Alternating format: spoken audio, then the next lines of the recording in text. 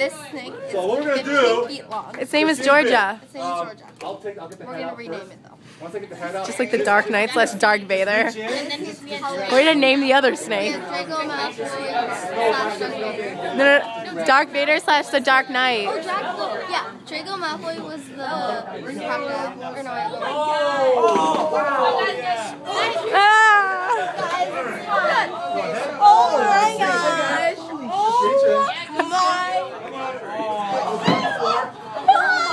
on the floor. It is a dinosaur. That is, ladies and gentlemen, it's a Jonathan. What we're gonna do is give her a second to kind of settle in. Take it in, guys. Grab that thing. That's it. So, Jonathan.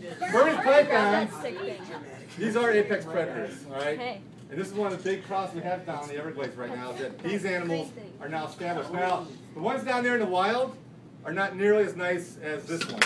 This is a pretty docile animal.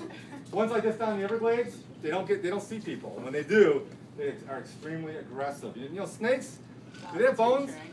Yes, good, thank you. They have bones. They have 4 rows of razor-sharp, reef-sharp teeth. They're designed to grab prey and hang on to prey while they coil around it.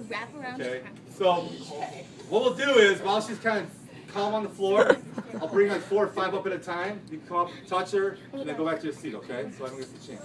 Could, wait, I'm So, yeah. Could it swallow like a human? Just, no.